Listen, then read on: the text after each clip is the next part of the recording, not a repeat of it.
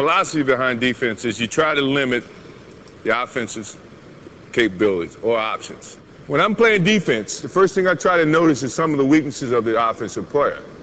And noticing, I look at his tendencies. Does he like to go right? Does he like to go left? Can he use his right? Can he use his left? Does he like to shoot? Or can he shoot?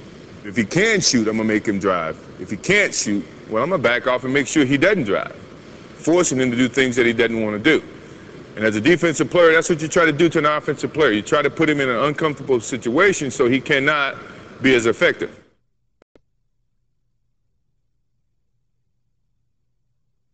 A good stance, and you got many ways of coaches trying to teach players how to get into a good defensive stance. What I was always taught, is to try to be shoulder width apart. I like to put my right foot forward so that I can either direct the defensive player or offensive player where he wants to go. And I can react a little bit better if I'm not too wide. If I'm just shoulder width apart, I think that I can react a little bit easier. If I'm on the ball of my feet, then I'm active. I can move a lot quicker. If I'm on the heels of my foot, then that means I have to get to the ball of my feet and then react to the offensive player. Sounds complicated, which is probably why most people don't want to play defense. Now, if I know the offensive player cannot go right, then I'm going to try to force him right. So I'm putting my right foot forward, giving him the direction in terms of where I'm trying to force him, and preventing him from going the way that he probably wants to go, which is left. Now, if my offensive player wants to go left, then I am going to try to force him totally opposite of where he wants to go. So I'm going to force him right. If he wants to go right, then I'm going to force him left. So that means I have to put my left foot forward and influence the offensive player to go this way. If I'm guarding the guy at the center of the basketball court, because my reaction is a little bit better going to my left, I am going to put my right hand or my right foot forward, forcing the offensive player that way. Now, in terms of your hands, what do you do with your hands? A lot of coaches say your right hand is going to be mirroring the basketball. So if the offensive player is starting to look for a pass, you, as a defensive player, is going to sit here and mirror the basketball so that you can kind of deflect the basketball and not give him a direct passing lane to the offensive player or his other offensive player. Your left hand, if you're taking a right foot stance where your right foot is ahead of the left and you're trying to influence him to go to his right, your left, it's going to be sitting here charming at the basketball, trying to flick the basketball. Not this way, because that's how you get fouls. If the offensive player is there, you're mirroring the basketball and you're doing this, trying to flick the basketball loose. And if you're coming from underneath the basketball, you're not as opted as to foul the offensive player coming from underneath as you are coming from over the top. So they teach you to keep your hands here, mirror the basketball, don't give any passing lanes to the defense.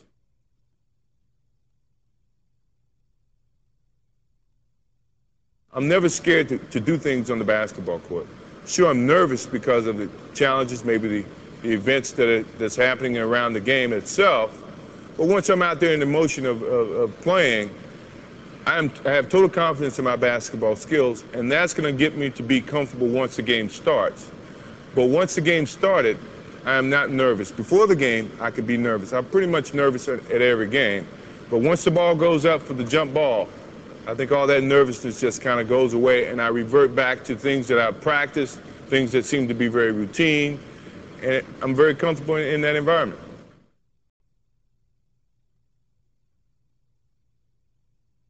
Now, in movement, when you move, as I was saying, as an offensive player, they want to attack the front foot. The reason being is, in a correct defensive movement, as you open up to guard the offensive player going to your right, to his left, you have to pivot. You have to pick up this foot, pivot, drop step, and then slide, keeping your defensive stance, keeping your balance, keeping your butt parallel to the floor, staying in a low position so you can move a lot quicker.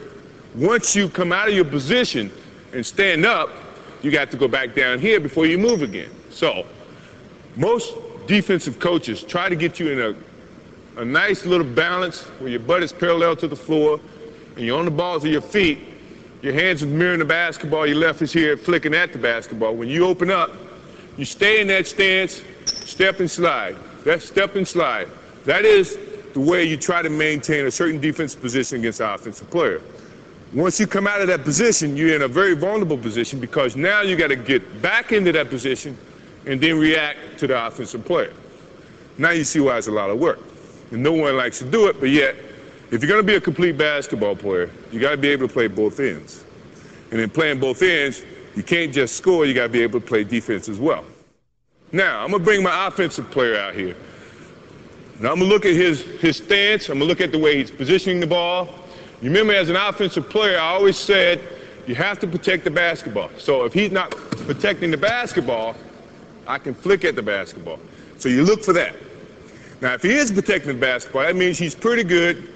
He knows his offensive moves. He's trying to really dictate what I'm trying to give him or force him to go. Well, as a defensive player, I'm trying to take away his options. So I'm going to step up, mirror the basketball, limit his options, force him to go one way. That way I can slide a lot easier going this way if I can feel I can influence the offensive player to go this way and keep him going that way, and then I'm more or less guarding the player, guarding the offensive player. If I can do that, my job is done. If I can limit his options. Now, if he's a good offensive player, he wants to maximize his options. He may want to attack this front foot, which in essence now, if he comes this way, I got to drop step, slide, not coming out of my defensive stance because now I'm giving him the advantage because I got to get back in my stance to slow him down and get back in front of him. So, as a defensive player, you got to work hard. You got to work hard to take away his options and limit his options. But at the same time, when he attacks you, you have to be in a good enough position to play good, solid defense. You should never come out of your stance. You should always be in your stance with the ball of your feet.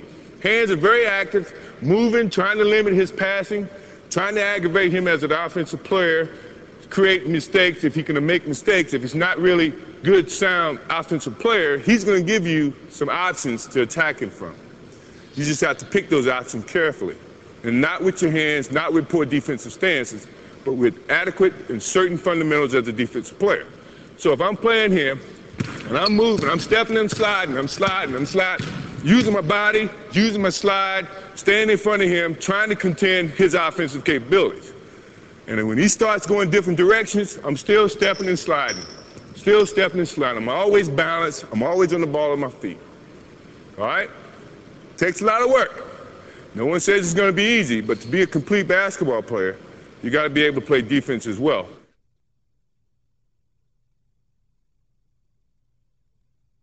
Let's talk about seeing your man and the basketball.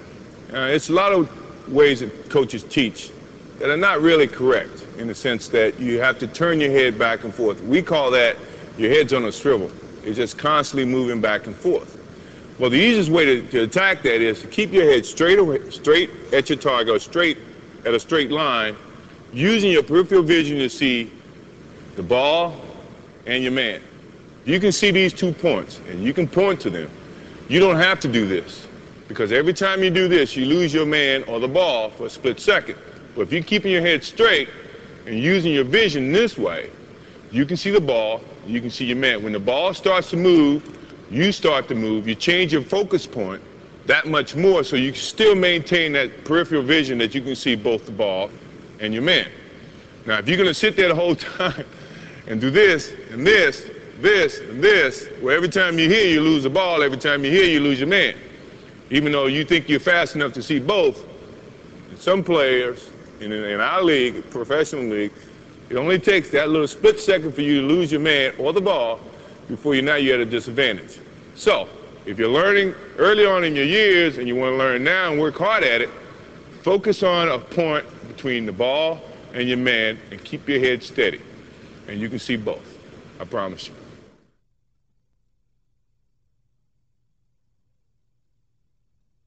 I really don't understand the physics of jumping and how you increase that. The things that I can say that I did when I was a kid to improve my jumping are very basic things. I used to ride the bicycle a lot. I used to work on jumping. I used to just try to jump and try to dunk. And I guess if you exercise that muscle to that activity, somehow it's going to improve. How much it improves, No one can really dictate who's going to be the greatest leaper of all time or when the next player is going to be a great leaper. But those are the things that if you work on your jumping to some degree, it's going to improve some. Will it maximize your opportunities? No. I think to be a better basketball player, you don't have to jump high. You just have to be smart in how you utilize the skills that you've been given.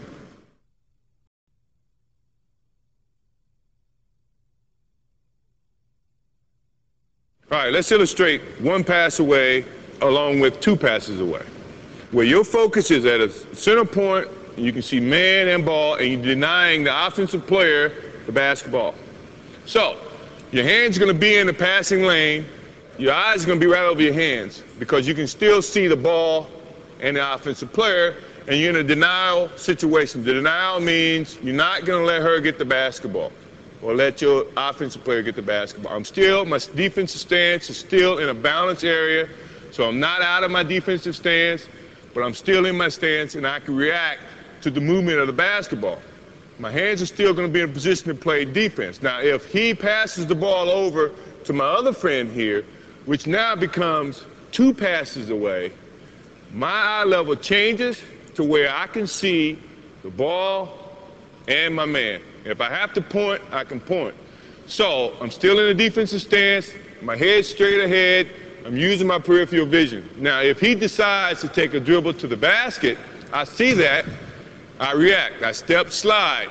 Now, as a defensive team, when I move or when you see the offensive man go to the basketball, if everybody is in the same stance where you can see the ball movement and see your man, we're going to react to that. We're going to react to the ball, but yet we still going to see our man at the same time. That's how you team, from a team defensive stance, we call it being on a string.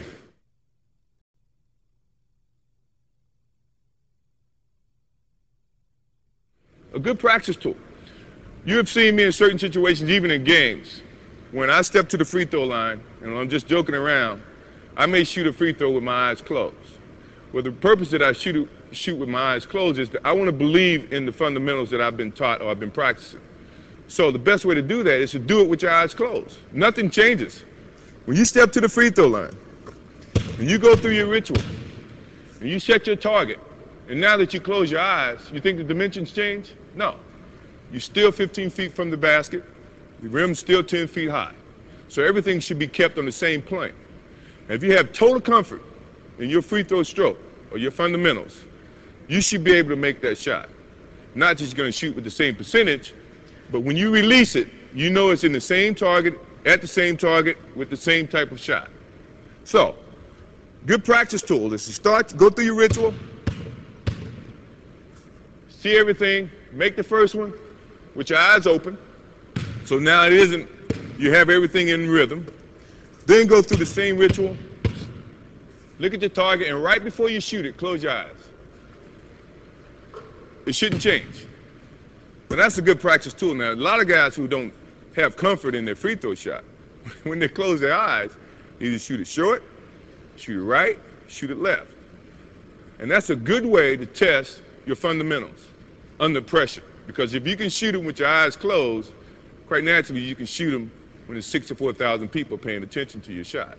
Another tool for getting the correct backspin, as I talked earlier about, once the ball hits the rim and starts to bounce around a little bit, may give you a better chance of making a shot, is when you're laying at home at night and you're really bored, take your basketball, which you're probably sleeping with if you're a basketball player, and shoot straight up. Lay your head on the pillow, shoot it straight up, and try to have the basketball come back on your nose. Now, if you can do that and do it with some consistency, then you get the correct form of a shot. Not just a free throw shot, but a shot in general. And the best way to do that is take it and finish it. What I used to do is I try to shoot it straight up and catch it right on my nose. As you can see, the finish and everything, the backspin is perfect. You're shooting it off of these 3 fingers. Now, if you're using these 2 fingers, the ball is going to start to go left or right, and it's not going to end up on your nose. It's probably going to end up on your ear or miss your head to the left.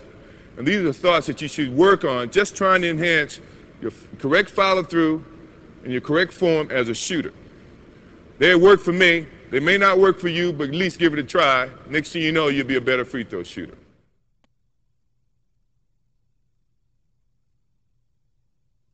My shooting improved mainly because defenders started to play me differently.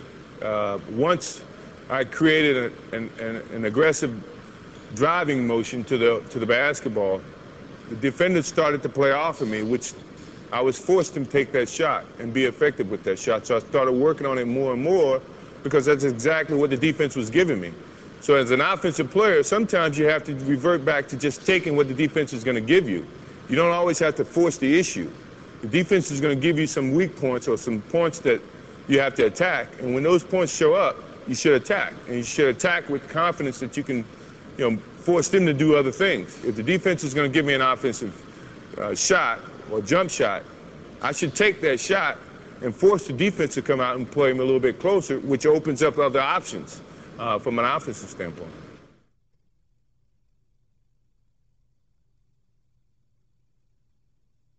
Triple threat. It's basically what it is. You have three options when you're in that stance. You can either shoot the basketball, you can pass the basketball, or you can drive the basketball. And using those three options, I think you should always articulate what the defense is doing to you. And three moves that I try to utilize and you've seen me use in the years that I played, and I think are very valuable to me, is to attack the defense based on his stance. If I'm attacking, I'm going to use a jab step. And a jab step is a quick step to get the defense to react. And if the defense does not react, then you have a lot of other options that you can go about that. So jab step with your right foot, defense does not react, you go past him, putting the ball here so that the defense cannot get to it.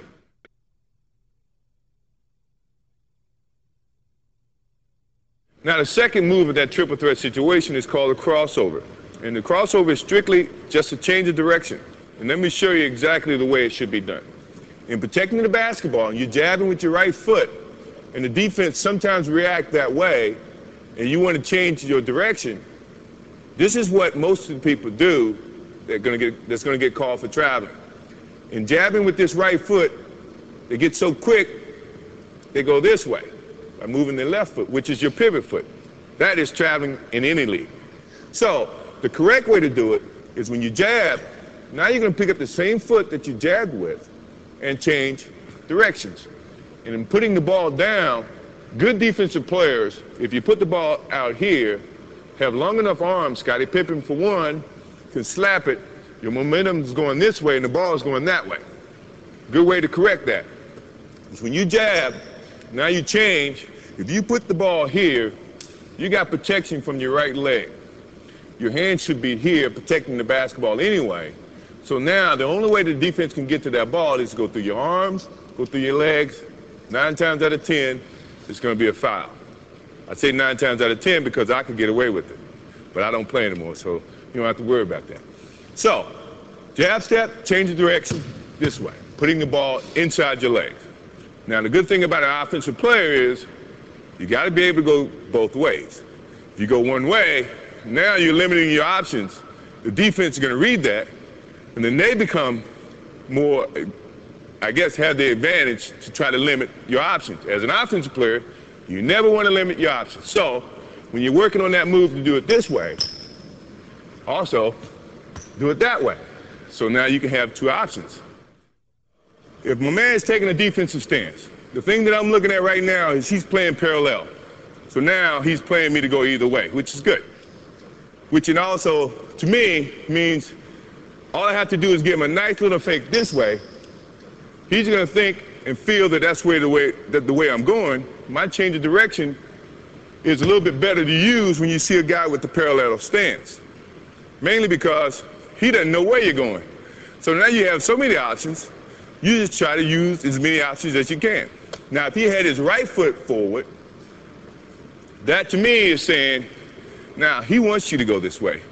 The last thing I want to do is go where the defense wants me to go. I want to go opposite. So this is when now he takes his step that way. The change of direction means he's got to pick up this foot and open, then slide to keep up to you as an offensive player. That takes more time than you taking that crossover and driving to the hole. So you have the advantage in that sense. Now, if he has his other foot up, this is what I was telling you about being able to go both ways. Now you can do the same thing and attack it this way. You see what I mean? So now he can't limit your options. So you should look Before you take your stance, look how the defense is playing you, and then decide which is your pivot foot, your right foot or your left foot, and then attack.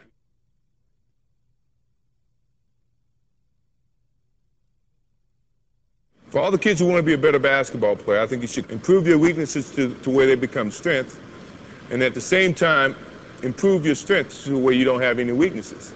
So work at it well-roundedly and try to become the best basketball player you can be. Once you get to that level, then you're an MVP in your own mind.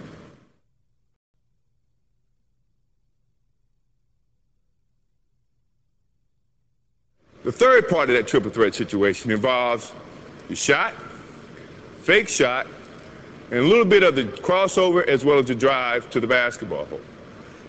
So, and that is, when you jab, the defense does not react, or it does react. It takes a step back. Now, you bring the shot into motion. If you fake this, or you want to shoot it, or if you're a good shooter, this is a move you probably should use more often because it gets the defense off balance. If you jab, now you come up for the shot, 9 times out of 10, if you're a good shooter, the defense is going to come this way. And as a defensive player, you never want to be out of position. Once you're out of the air or out of position, offensive player can attack that position. So when the defense goes up, now you can go this way, go to the hole, stop, pull up, and shoot a jump shot. All right? If you're a good shooter, Glenn Rice, if you fake the shot or you jab, now he doesn't react or he does react, take a step back, now it opens you up for the shot. Now if you make a couple of those shots, his first reaction is, well, I can't let him shoot another jump shot. I got to come up there and challenge it. So he's going to come up and challenge. Now I'm going past him because he's out of his defensive stance. So if you understand what I'm talking about, it puts the offensive player in a great advantage because the defense the whole time is guessing. And you know when you guess, you have an opportunity of being right, and you have an opportunity of being wrong. And I like those odds as an offensive player.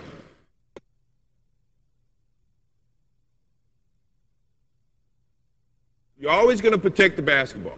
That goes without saying. As an offensive player, you always want to protect the basketball. And the best way that I was taught to protect the basketball in a triple threat situation is always put your body between the ball and the defense. Good defensive players, if you put the ball out here, have long enough arms, Scottie Pippen for one, can slap it, your momentum is going this way and the ball is going that way.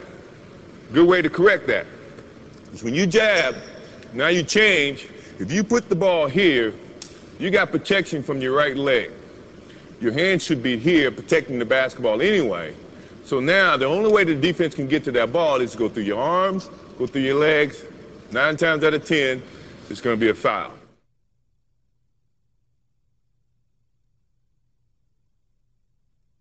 Defensive boards are much more prestigious than offensive boards because defense takes a lot of work. Defense is something that everybody is not capable of doing or don't have the desire to do. If you force yourself or challenge yourself to play solid defense and you do it very well and you receive awards for that, I think you should be very appreciative of those rewards because anybody can shoot a basketball in the hole. Very few people can stop the offensive player from doing the things that he probably would want to do.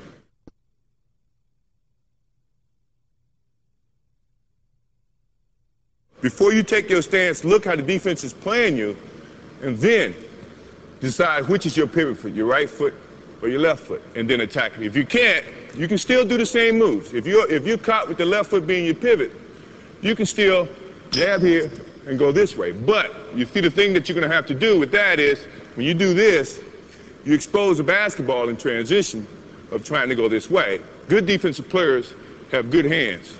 So you have to protect the ball this way, swing it low, and have a good firm hold to change your direction. If he's going to grab the basketball or grab your arm, hopefully the referee's going to see it. If you're Alvin Robinson, who I played against, they probably won't see it. So if you have good firm hold on the basketball, you can swing it through low and strong enough to attack the defense.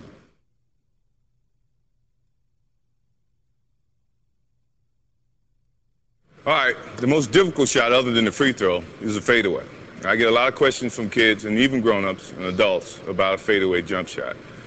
Well, there's no correct fundamental way of shooting a fadeaway. I can give you some tips in terms of what to think about, In some of them, in some circumstances, it's kind of against some of the fundamentals, but yet if you do it and you practice it enough, it can become a routine, and if you repeat it, it becomes a habit. Okay, in shooting a fadeaway, the one thing that you try to do is to create space between the defense. You try as much as possible to square your shoulders up so you're shooting towards your target. A lot of the times you're not going to be able to square them completely up, but you're going to square them up enough to it you can make your jump shot and make your adjustments to shoot the basketball. So, but you also got to be able to go both ways. That's the key component in terms of, as an offensive player, as I mentioned earlier, you want to be able to use all aspects of the shot, not just one side, not just turning over your right shoulder, but also turning over your left. And that's another instance of trying to keep the defense off balance so they cannot limit your options. So, if I'm posting up on the left block, I got a good stance, got a good balance, I feel the defense either putting the forearm or feeling the pressure from the defense, I can pick and choose because of the way I feel the defense pressure to go the opposite way or go opposite of where the pressure is. Sometimes I can use as what I call the windshield wiper. And I'll tell you what the windshield wiper is. It's a fake to go one way and yet come back the other way. So there's no different when the defense is trying to force you to go one way, that you fake one way and then come back the other way, keeping the defense off balance. So if the defense is standing behind me with his forearm, his right forearm, he's trying to keep you from going to the middle, he wants you to turn that way, well, that's when I give the old fake, come back this way. And in doing that, as you can see in the fadeaway, and I can give you a lot more height when I have a defensive player on me, but I'm trying to show you the fundamentals of the fadeaway is when I'm turning with the notion of catching my target but not exposing the basketball here because the defense now can get to the basketball. So when I'm turning high. So when I'm turning and I'm squaring up to the target, I'm bringing the basketball at a higher portion or angle that the defense cannot strip at the basketball. Karl Malone, Charles Barkley, all those defensive players, when they're playing the post, are very good at when you bring the ball here, it brings the little man in play, it brings a quicker defensive player in play. If you bring it here, you eliminate the little people, and it's hard for the defense to reach over your elbow and make a clean block. So, in the fadeaway, you're creating space here. As you see, my left foot is going to come back away from the defense, and you got to have strong enough wrists, and you have to practice this shot so you can make your adjustments shooting the basketball, moving away from the target, which is kind of opposite of what you're taught, which is one of the reasons it's not fundamentally the shot to shoot, but it's a great shot if you perfect it to create space from the defense, and yet a hard shot to play defense towards. So, fade away, using my left, pushing off my legs, falling back, shooting towards the basketball goal. Now, it wouldn't be of any interest or purpose if you can only do it to the right side, so you gotta be able to do it fake here, doing basically the same thing, protecting the basketball, pushing off, shooting towards your target.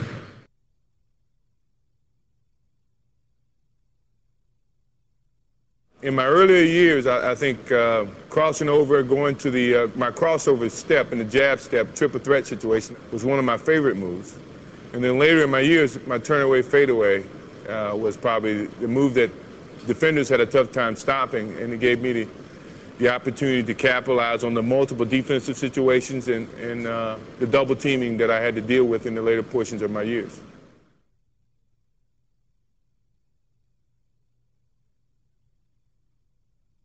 As I said, now you got to be able to shoot it on both sides. And it doesn't change going from that side of the court to this side of the court. Everything are basically the same. You always want to protect the basketball as an offensive player. So if I'm going baseline to shoot my fadeaway, I'm not carrying the ball low, trying to gain up and get momentum. I'm carrying it high so the defense cannot strip at the basketball. So once I carry it, my left, trying to square up my shoulders towards the target, but I'm pushing away from the target itself, okay? When I go to the right, nothing changes from what happened on the other side. I'm leading with my left, carrying the ball high, pushing off, fading from the basketball. Now, let's do it in quick form so you can see how everything operates. Here, here, here, here. All right? It takes a lot of energy from your legs. It takes a lot of loading up from your legs to get the height and the momentum going away from your target, which is not customary how you should shoot a basketball, not fundamentally sound, but yet it's a shot that creates space from your defense. And if you perfect it, it's hard to defend.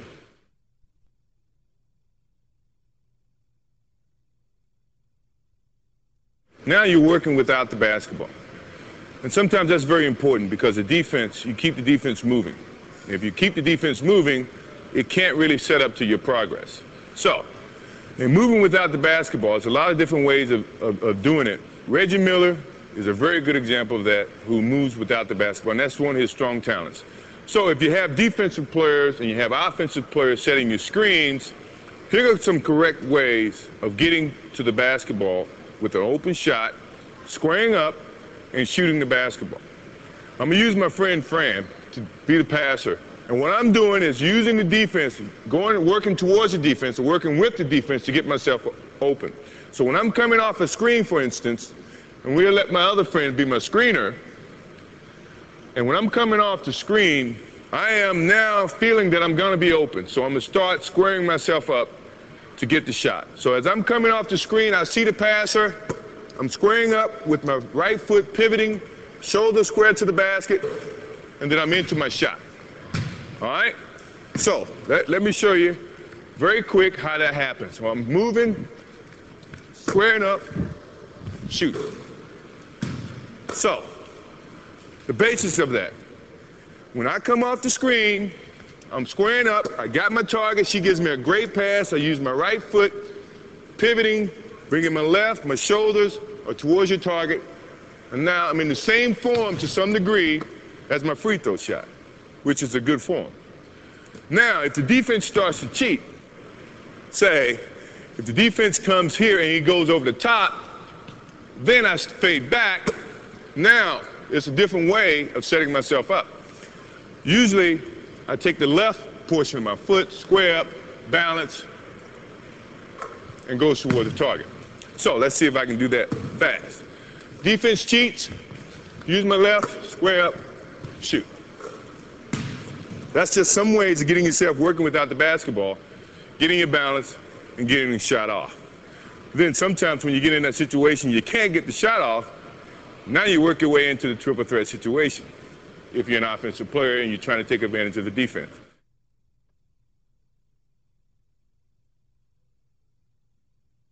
My mental preparations for the game are very different than most. I try to relax myself. I'm a jokester, a prankster, if you want to say it that way. I listen to music, I joke around with the guys, I take my whole mind away from the game itself, and then when the time comes to focus on the game, I focus on my athletic skills and putting it together with the team and somehow collectively going out and doing our jobs each and every day. I challenge myself to be the best basketball player every moment that I'm playing the game of basketball. And sometimes that means tricking yourself in your mind to say that you can't do this or your weaknesses are here, but yet you still try to work on improving those weaknesses. A lot of people may say, well, Michael Jordan never had weaknesses. Michael Jordan had weaknesses. He just had to dig deep inside himself to figure out what they were and challenge himself to improve those weaknesses. So mentally, I like to challenge myself to go out and play a perfect basketball game. Although I know you can't do that. It's practically impossible to play a perfect game, but that doesn't mean you can't challenge yourself to do that.